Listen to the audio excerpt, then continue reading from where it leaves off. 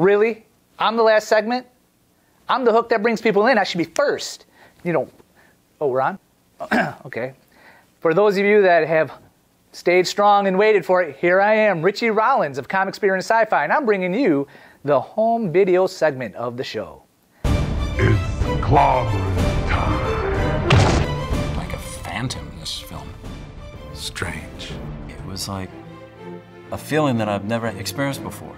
It's a piece of history. I never would have thought then, what is it, 20 years later, that I'd be sitting here talking about it. This thing just won't die. Expect trouble. It was long believed that Roger Corman's Fantastic Four was so bad that it would never be released.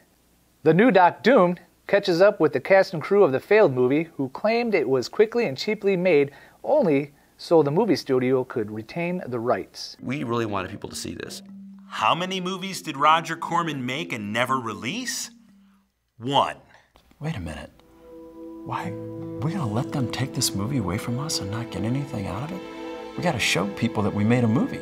That's how you get another job. All this effort, time, and all the work that went into making that film, and that pointless, meaningless. This film was never really intended to be a film. And I said, oh yeah? You watch. I think this documentary I think it's about time. Hopefully, we might be like the last piece of this whole puzzle. The great, untold, never-seen version, the original Fantastic Four.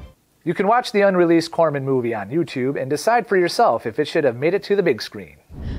It's okay, she seems peaceful. My name is Erin Gilbert, Doctor of Particle Physics at...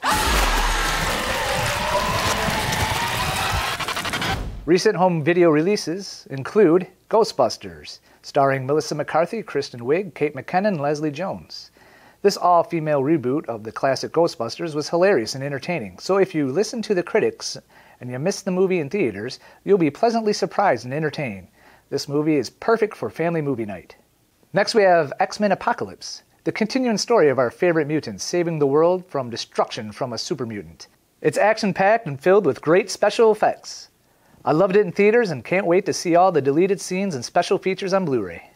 Finally, we have The Legend of Tarzan, the sleeper hit of the summer.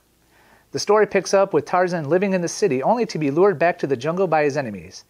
It's an all-star cast, and this movie is filled with action-adventure that would please people of all ages. And all these videos are available in 4K, Blu-ray, DVD, and streaming. And I'll catch you next time, hopefully earlier in the show.